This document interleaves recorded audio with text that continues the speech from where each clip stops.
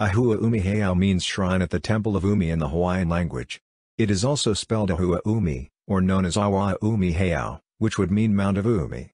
It was built for Umi Alilo, often called Umi, who ruled the island of Hawaii early in the 16th century. He moved the seat of government here from the Waipio Valley. The seat of power generally remained in the Kona district until the plantation days hundreds of years later. Ahu A Umi Heiau was also the place where the great chief Kiwaniaumi, the son of Umi Hitu, escaped death from a strong alii, Kalapuni, who attempted to take over Kau's rule. The site was an enclosure surrounded by a number of stone cairns, up to 4 meters high and 7 meters in diameter. It is unusual to be built so far inland, on the high and dry plateau between Mauna Loa and Hualalai.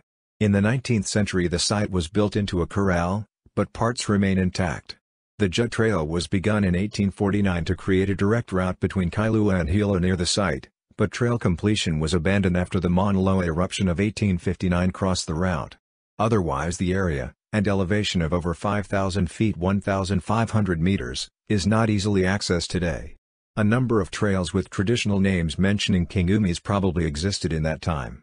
Some of these have been proposed to be restored into a Mauna Loa trail system. The site is on the State Register of Historic Places as Site Number 1029-3810. It was added to the National Register of Historic Places on August 13, 1974, as Site Number 74,343. It is located in the upper elevations of the Ahapua traditional land division called Keauho'utu. Modern research proposes that the complex includes an astronomical direction register.